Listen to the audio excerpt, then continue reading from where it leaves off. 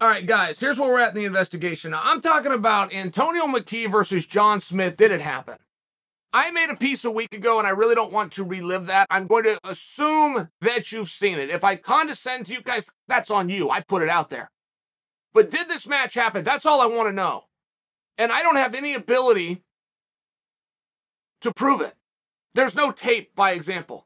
There's not a holy grail tape out there, and it's in my possession, and I'm going to be loading it up in the VHS tonight. It's not like that. I don't think that there was a tape. USA Wrestling was on a very low budget. They just didn't document things like this. iPhones just weren't a thing. If somebody would have filmed that with a camcorder, that could be true. But guys, this is 32 years ago. Where's that tape going to be?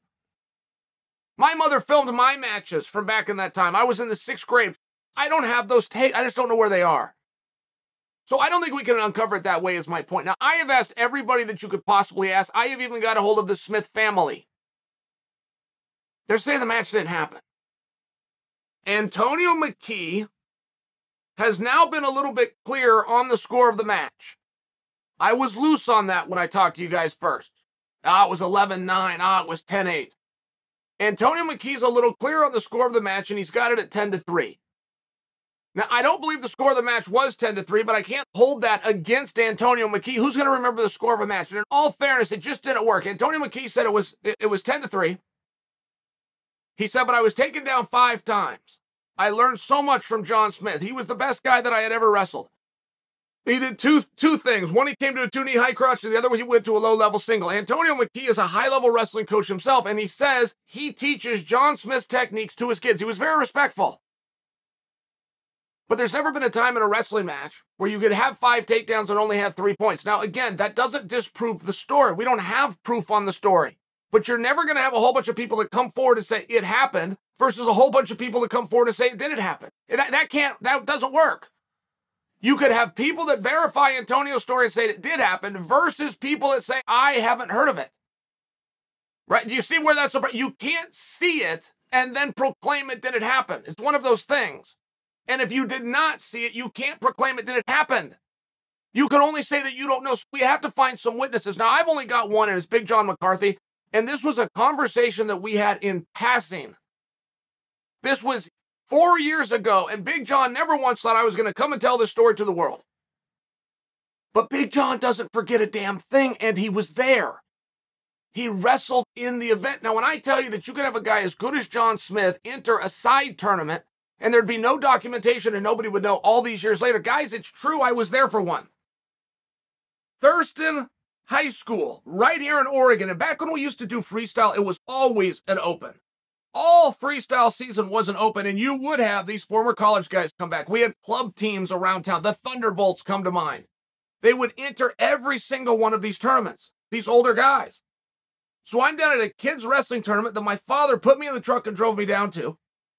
The year is 1993, and entered into the tournament, didn't even bring his singlet, so he wrestled the entire open tournament in sweatpants and a t-shirt, was Kendall Cross.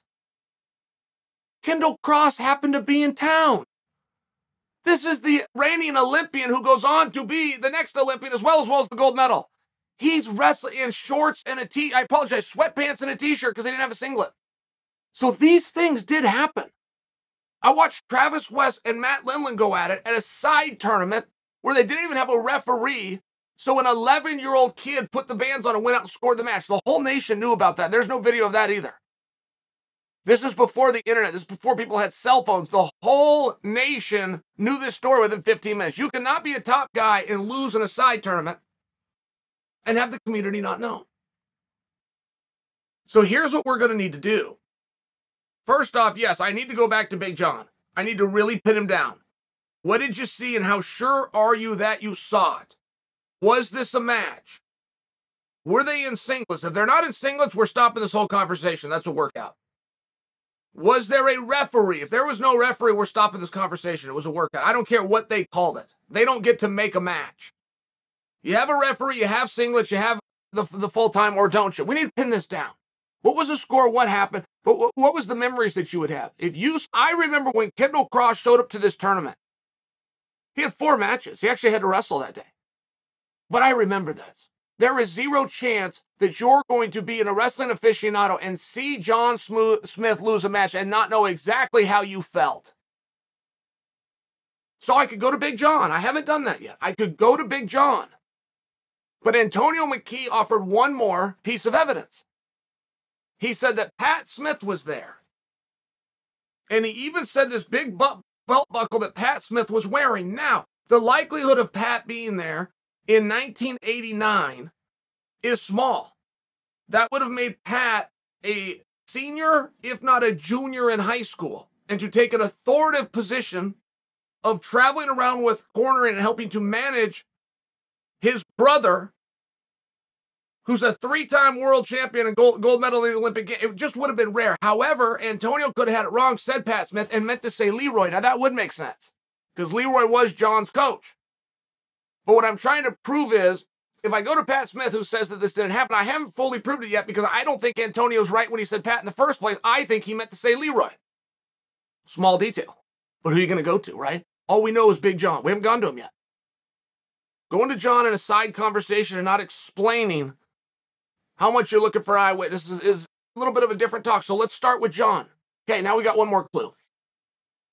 We got one more clue, which is Antonio McKee said he was John's second opponent that day.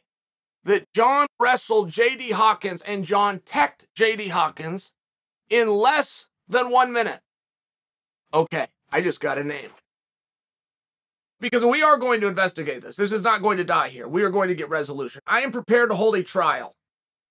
John will have a representative. If he wants that to be himself or somebody else, he will be represented. Somebody at Adele City is going to speak up on John's behalf, and somebody's going to speak up on Antonio's behalf. That might be Antonio himself, but there's going to be a trial. I am going to adjudicate it, and we will have a jury. We will get resolution to this. That's what I'm assuring you guys. I'm just sharing with you some of the problems that I'm having as the lead investigator of this case. And now I got a clue. J.D. Hawkins, who I happen to know. Now, I haven't seen Coach Hawkins in a number of years. I remember Coach Hawkins because he was a complete stranger when we walked up and we were eating food. We were in this line eating food. He looks great. Hawkins, coach, amazing. He said to me, you know, my only secret, he said, don't eat anything that didn't have eyes. Just eat fish and meat. It's got to have, if it has eyes, eat it. If it doesn't, don't. I just remember this conversation, but the point is this. I've now gone and looked for J.D. Hawkins, and I did this through Christian Pyle. I need Christian Pyle a little bit more involved in this case, by the way, but I went to Christian Pyle, the head and mouth of Flow Wrestling. So I need to talk to J.D. Hawkins. Can you make the introduction? Can you set us up group text? He said no, which is not what Pyle usually says. He said no. I said, why is that? Well, it turns out our lead witness passed away. So Antonio McKee, who offered two names, one Pat Smith that I personally think he just had the wrong brother, and second J.D. Hawkins, I can't get to him for obvious reasons. So I'm now left back to Big John, but I also need to talk to Antonio because Antonio warmed up with somebody. He was cornered and coached by somebody, and most likely to somebody. Somebody officiated that match. And moreover, there would have been witnesses. Maybe Antonio had a team there. Maybe he had 2 or 3 guys there. Maybe he had his son there. I don't know. What I'm sharing with you is we are going to get these names. The only names that I have for you right now, and I've worked on this around the clock, is Big John, who I've not gone back to. I will. John's one call away. I just haven't done it. And J.D. Hawkins, which turned out, passed away. So this investigation is ongoing. I am going to uncover what happened here. That's the update. If you know anything about this match, if there's anything that you could do to help before we get to trial, speak now.